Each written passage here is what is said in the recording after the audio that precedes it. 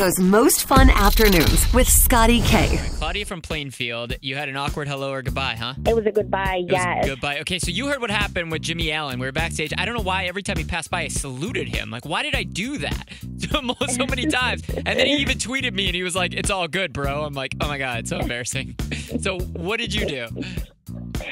So I work at a doctor's office, and I was helping this patient over the phone, and then I always have a habit of saying either you're welcome or no problem. So I blurred out your problem. Yeah. So this poor person's like, I need medical attention. It's your problem. Yes. I was like, oh my God, I'm so sorry. Bert from Mundelein, you had an awkward hello or goodbye? Yeah, it was actually the first time I was meeting my girlfriend's father. We were at Strawberry Fest in Long Grove. She goes, "Oh, there he is. There he is. There's Dick." I said, "Oh." So she screams, hey, Dad." And I'm not going to call him Dad, so I'm loud. I go, "Hey, Dick." He looks over, finds us, comes walking over, introduces himself, and says, "I go by Rick." I go by Rick. Oh, no. So his name wasn't even the other thing you said. All right, Teresa from Shorewood, you had an awkward goodbye or hello?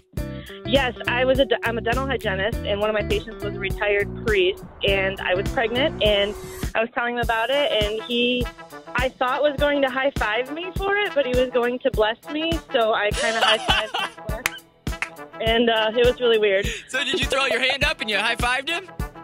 Yeah, like I put my hand up because he put his hand up to bless me, and I put my hand up, and it got weird at the front desk. It got weird. That's really funny.